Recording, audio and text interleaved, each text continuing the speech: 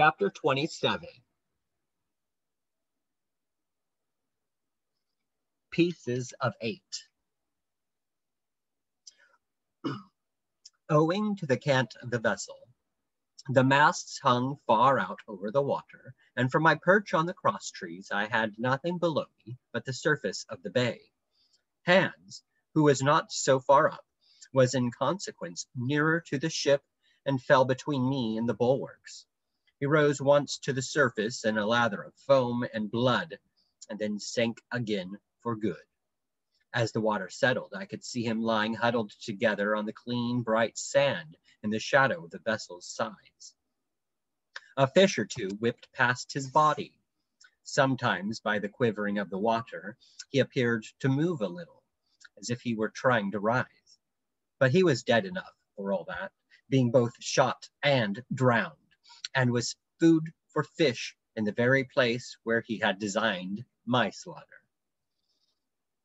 I was no sooner certain of this than I began to feel sick, faint, and terrified.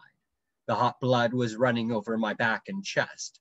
The dirk, where it had pinned my shoulder to the mast, seemed to burn like a hot iron. Yet it was not so much these real sufferings that distressed me, for these, it seemed to me, I could bear without a murmur. It was the horror I had upon my mind of falling from the cross trees into that still green water beside the body of the coxswain.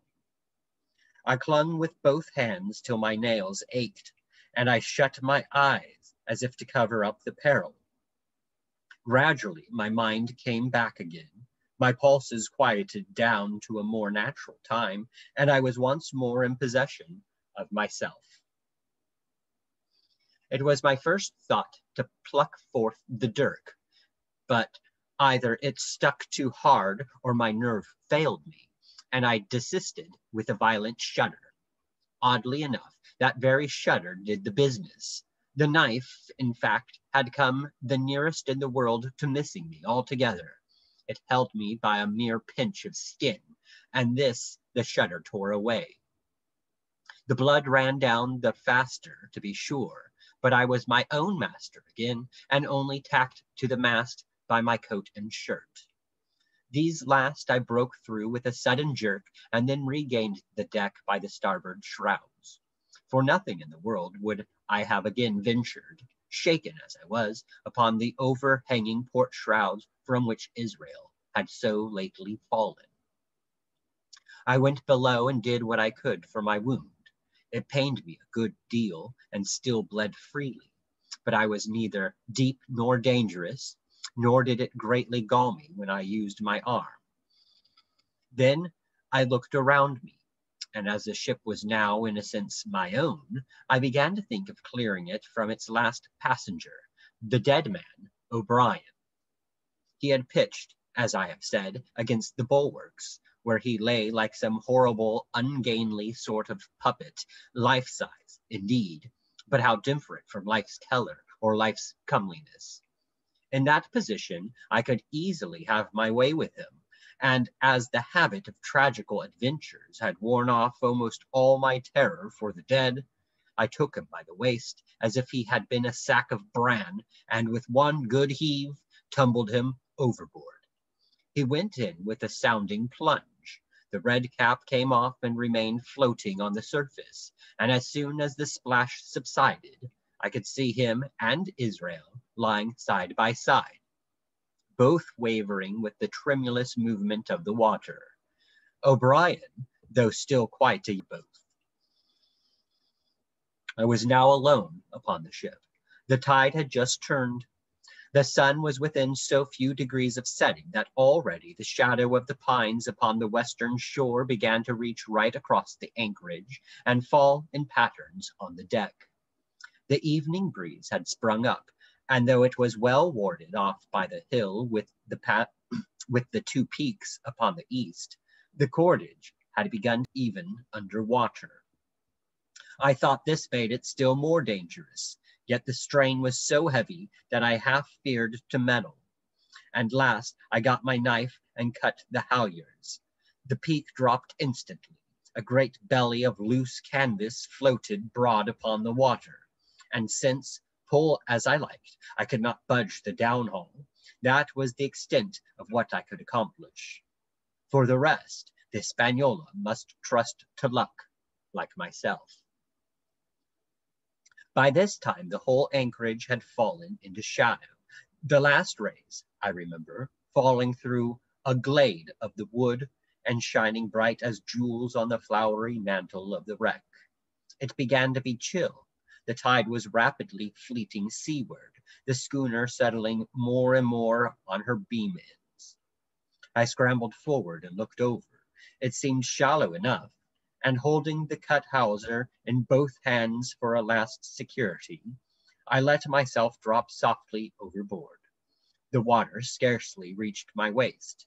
The sand was firm and covered with ripple marks, and I waded ashore in great spirits, leaving the Hispaniola on her side, with her mainsail trailing wide upon the surface of the bay. About the same time, the sun went fairly down, and the breeze whistled low in the dusk among the tossing pines.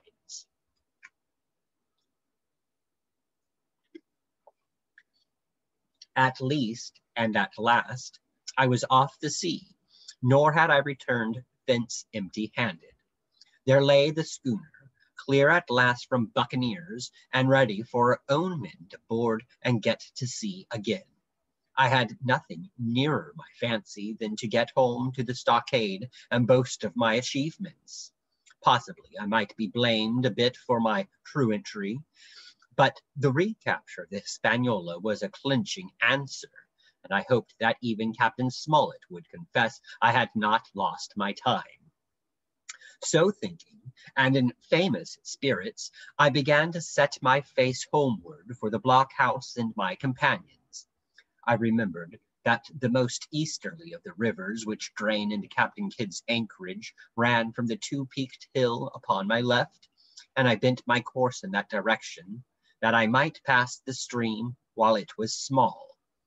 The wood was pretty open, and keeping along the lower spurs, I had soon turned the corner of that hill, and not long after waded to the mid-calf across the watercourse. This brought me near to where I had encountered Ben Gunn, the maroon, and I walked more circumspectly, keeping an eye on every side. The dusk had come nigh hand completely, and as I opened out the cleft between the two peaks, I became aware of a wavering glow against the sky, where, as I judged, the man of the island was cooking his supper before a roaring fire. And yet I wondered, in my heart, that he should show himself so careless. For if I could see this radiance, might it not reach the eyes of Silver himself, where he camped upon the shore among the marshes? Gradually the night fell blacker. It was all I could do to guide myself even roughly towards my destination. The double hill behind me and the spyglass on my right hand loomed faint and fainter. The stars were few and pale, and in the low ground where I wandered, I kept tripping among bushes and rolling into sandy pits. Suddenly a kind of brightness fell about me. I looked up. A pale glimmer of moonbeams had alighted on the summit of the spyglass, and soon after I saw something broad and silvery moving low down behind the trees, and knew the moon had risen. With this to help me, I passed rapidly over what remained to me of my journey, and sometimes walking, sometimes running, impatiently drew near to the stockade. Yet, as I began to thread the grove that lies before it, I was not so thoughtless but that I slacked my pace and went a trifle warily. It would have been a poor end of my adventures to get shot down by my own party in mistake. The moon was climbing higher and higher. Its light began to fall here and there in masses through the more open districts of the wood, and right in front of me a glow of a different color appeared among the trees. It was red and hot, and now and again it was a little darkened, as it were the embers of a bonfire smoldering. For the life of me I could not think what it might be. At last I came right down upon the borders of the clearing. The western end was already steeped in moonshine. The rest, and the blockhouse itself, still lay in a black shadow, checkered with long silvery streaks of light. On the other side of the house, an immense fire had burned itself into clear embers and shed a steady red reverberation, contrasted strongly with the mellow paleness of the moon. There was not a soul stirring, nor a sound beside the noises of the breeze. I stopped with much wonder in my heart, and perhaps a little terror also.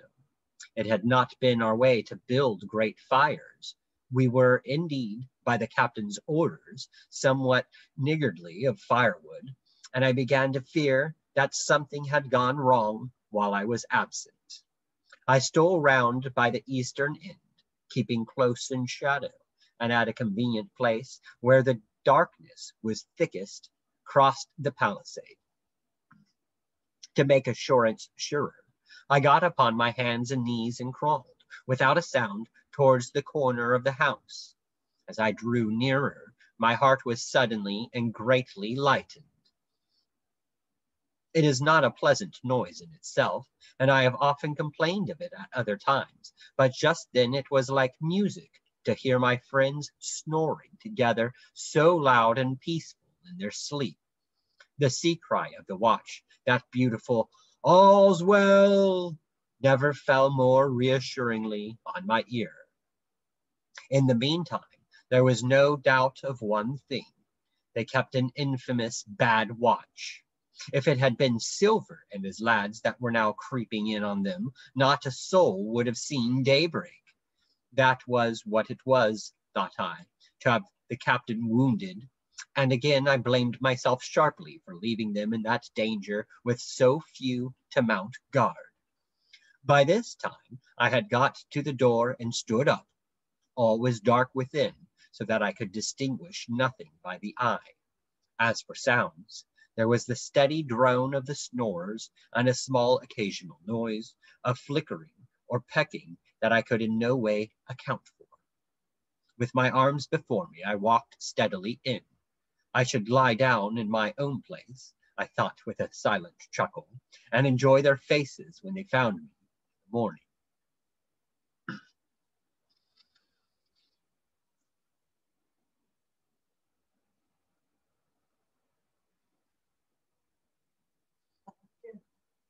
My foot struck something yielding. It was a sleeper's leg, and he turned and groaned, but without awaking. And then, all of a sudden, a shrill voice broke forth out of the darkness. "Pieces of 8, pieces of 8, pieces of 8, pieces of 8, pieces of 8, and so forth, without pause or change, like the clacking of a tiny mill. Silver's green parrot, Captain Flint. It was she whom I had heard pecking at a piece of bark. It was she keeping better watch than any human being, who thus announced my arrival with her wearisome refrain. I had no time left me to recover. At the sharp clipping tone of the parrot, the sleepers awoke and sprang up, and with a mighty oath, the voice of Silver cried, "Who goes?" I turned to run, struck violently against one person, recoiled, and ran full into the arms of a second, who for his part closed upon and held me tight. "Bring a torch, Dick," said Silver, when my capture was thus assured. And one of the men left the log house and presently returned with a lighted brand. Part 6, Captain Silver.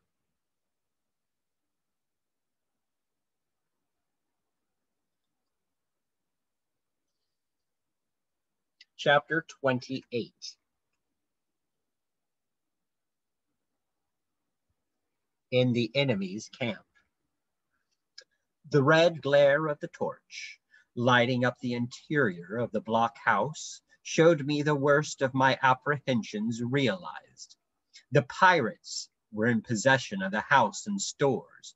There was the cask of cognac, there were the pork and bread, as before, and what tenfold increased my horror, not a sign of any prisoner. I could only judge that all had perished, and my heart smote me sorely that I had not been there to perish with them. There were 6 of the buccaneers, all told. Not another man was left alive. 5 of them were on their feet, flushed and swollen, suddenly called out of the first sleep of drunkenness. The 6th had only risen upon his elbow. He was deadly pale, and the blood-stained bandage round his head told that he had recently been wounded, and still more recently dressed. I remembered the man who had been shot and had run back among the woods in the great attack, and doubted not that this was he. The parrot sat, preening her plumage on Long John's shoulder. He himself, I thought, looked somewhat paler and more stern than I was used to. He still wore the fine broadcloth suit in which he had fulfilled his mission, but it was bitterly the worse for wear, daubed with clay and torn with the sharp briars of the wood. "So," said he, "here's Jim Hawkins, shiver my timbers. Dropped in like, eh? Well, come, I'll take that friendly." And thereupon he sat down across the brandy cask and began to fill a pipe. "Give me a loan of the link, Dick," said he, and then, when he had a good light, "That'll do, lad," he added. "Stick the glim in the wood heap, and you, gentlemen, bring yourselves too. You needn't stand up for Mr. Hawkins. He'll excuse you, you may lay to that. And so, Jim," stopping the tobacco, "here you were, and quite a pleasant surprise for poor old John. I see you were smart when first I set my eyes upon you, but this here gets away from me clean, it do." To all this, as may be well supposed, I made no answer. They had set me with my back against the wall, and I stood there, looking Silver in the face, pluckily enough, I hope, to all outward appearance, but with black despair in my heart. Silver took a whiff or two of his pipe with great composure, and then ran on again. "Now you see, Jim, so be as you are here," says he, "I'll give you a piece of my mind. I've always liked you, I have, for a lad of spirit, and the picture of my own self when I was young and handsome. I always wanted you to join and take your share, and die a gentleman. And now, my cock, you've got to. Captain Smollett's a fine seaman, as I'll own up to any day, but stiff on discipline. Duty is duty, says he, and right he is. Just you keep clear of a captain. The doctor himself is gone dead again, you ungrateful scamp, was what he said. And the short and the long of the whole story is about here. You can't go back to your own lot, for they won't have you. And without you start a third ship's company all by yourself, which might be lonely, you'll have to join with Captain Silver." So far, so good. My friends then were still alive, and though I partly believed the truth of Silver's statement that the cabin party were incensed at me for my desertion, I was more relieved than distressed by what I heard. "I don't say nothing as to your being in our hands," continued Silver, "though there you are, and you may lay to it. I'm all for argument. I never seen good come out of threatening. If you like that service, well, you'll join. And if you don't, Jim, why, you're free to answer no. Free and welcome, shipmate. And if fair can be said by mortal seamen, shiver my sides." Am I to answer then? I asked with a very tremulous voice. Through all this sneering talk, I was made to feel the threat of death that overhung me, and my cheeks burned and my heart beat painfully in my breast. "Lad," said Silver, "no one's a pressing of you. Take your bearings. None of us won't hurry you, mate. Time goes so pleasant in your company, ye see. Well, says I, growing a bit bolder, if I'm to choose, I declare I have a right to know what's what, and why you're here, and where my friends are. What? What? Repeated one of the buccaneers in a deep growl. Oh, he'd be a lucky one as knowed that. You'll perhaps batten down your hatches till you're spoke to, my friend, cried Silver truculently to the speaker, and then in his first gracious tones he replied to me. Yesterday morning, Mr. Hawkins, said he, in the dog watch, down came Dr. Livesey with a flag of truce. Says he, Captain Silver, you're sold out, ship's gone. Well, maybe we'll be taking a glass and a song to help it round. I won't say no.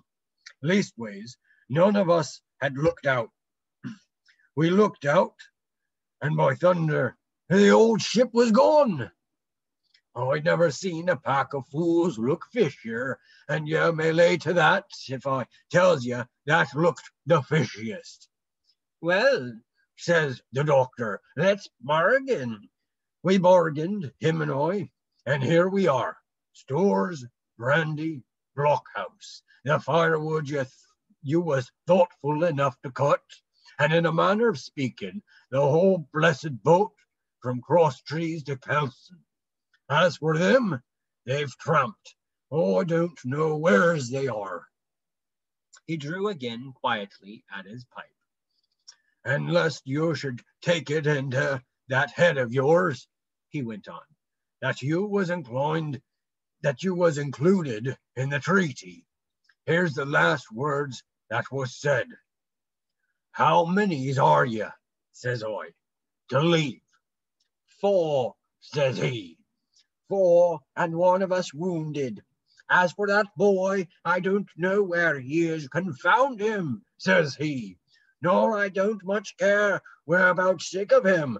These was his last words. Is that all? I asked. Oh, well, it's all that you're to hear, my son, returned Silver. And now I am to choose. And now you're to choose, and you may lay to that, said Silver. Well, said I, I'm not such a fool, but I know pretty well what I have to look for. Let the worst come to the worst, it's little I care. I've seen too many die since I fell in with you. But there's a thing or two I have to tell you, I said, and by this time I was quite excited. And the first is this. Here you are in a bad way. Ship lost, treasure lost, men lost, your whole business gone to wreck. And if you want to know who did it, it was I. I was in the apple barrel the night we sighted land, and I heard you, John, and you, Dick Johnson, and Hans, who is now at the bottom of the sea, and told every word you said before the hour was out. And as for the schooner, it was I who cut her cable, and it was I that killed the men you had aboard her, and it was I who brought her where you'll never see her more, not one of you. The laugh's on my side. I've had the top of this business from the first. I no more fear you than I fear a fly. Kill me, if you please, or spare me. But one thing I'll say, and no more. If you spare me, bygones are bygones. And when you fellows are in court for piracy, I'll save you all I can. It is for you to choose. Kill another and do yourselves no good, or spare me and keep a witness to save you from the gallows. I stopped, for I tell you, I was out of breath. To my wonder, not a man of them moved, but all sat staring at me like as many sheep.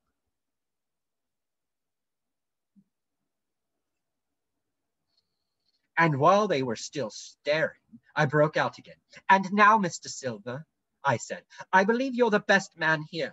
And if things go to the worst, I'll take it kind of you to let the doctor know the way I took it.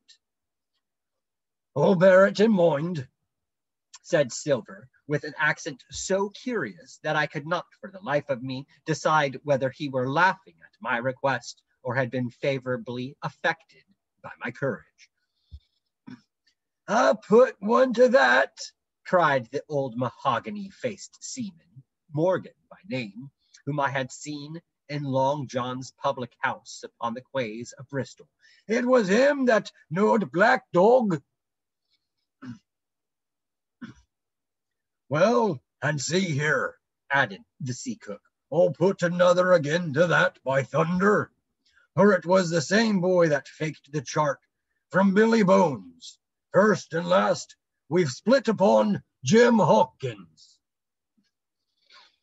"Then here goes," said Morgan with an oath, and he sprang up, drawing his knife as if he had been 20. "Avast there," cried Silver. "Who are you, Tom Morgan? Maybe you thought you was captain here, perhaps, by the powers, but I'll teach you better. Cross me, and you'll go where many a good man's gone before you. First and last, he's 30 years back. Some to the yard arm, shiver my timbers, and some by the board, and all to feed the fishes. There's never a man looked me between the eyes and seen a good day afterwards. Tom Morgan, you may lay to that." Morgan paused, but a hoarse murmur rose from the others. "Tom's right," said one. "I stood hazing long enough from one," added another. "I'll be hanged if I'll be hazed by you, John Silver." "Did any of your gentlemen wants to have it out with me?" roared Silver, bending far forward from his position on the keg, with his pipe still glowing in his right hand. "Put a name on what you're at. You ain't dumb, I reckon. Him that wants shall get it. Have I lived this many years, and a son of rum punch and cock his hat athwart my house at the latter end of it? You know the way. You're all gentlemen of fortune by your account. Well, I'm ready. Take a cutlass, him that dares, and I'll see the colour of his inside, crutch and all, before that pipe's empty."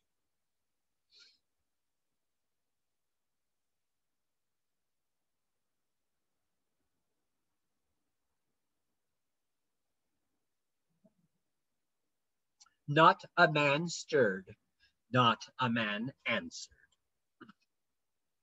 "That's your sort, is it?" he added, returning his pipe to his mouth. "Well, here're a gay lot to look at, anyway. Not much worth to fight, you ain't.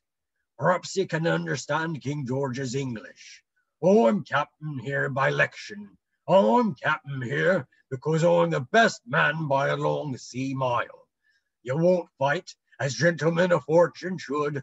Then by thunder, you'll obey, and you may lay to it. I like that boy now. I never seen a better boy than that. He's more a man than any pair of rats of you and this here house. And what I say is this: let me see him that'll lay a hand on him. That's what I say, and you may lay to it." There was a long pause after this. I stood straight up against the wall, my heart still going like a sledgehammer, but with a ray of hope now shining in my bosom. Silver leant back against the wall, his arms crossed, his pipe in the corner of his mouth, as calm as though he had been in church. Yet his eye kept wandering furtively, and he kept the tail of it on his unruly followers. They, on their part, drew gradually together towards the far end of the blockhouse, and the low hiss of their whispering sounded in my ear continuously, like a stream. One after another, they would look up, and the red light of the torch would fall for a second on their nervous faces.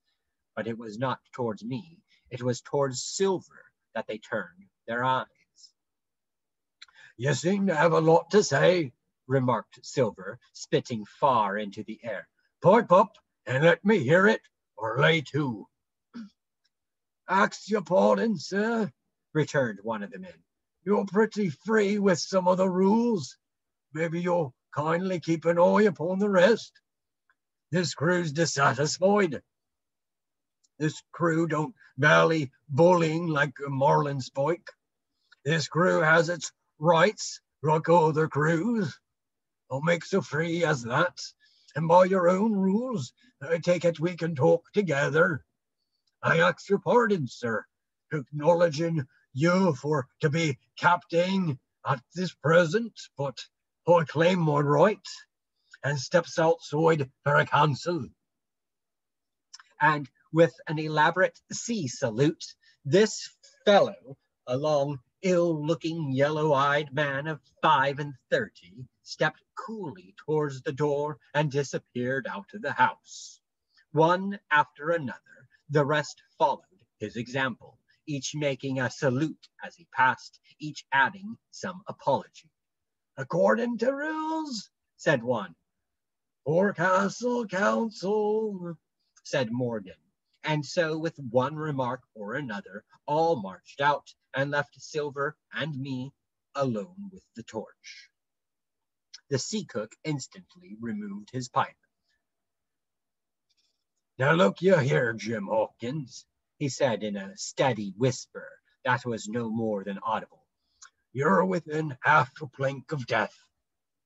And what's a long sight worse of torture? They're going to throw me off. But, you mark, I stand by you through thick and thin. I didn't mean to, no, not till you spoke up. I was about desperate to lose that much blunt and be hanged into the bargain. But I see you was the right sort.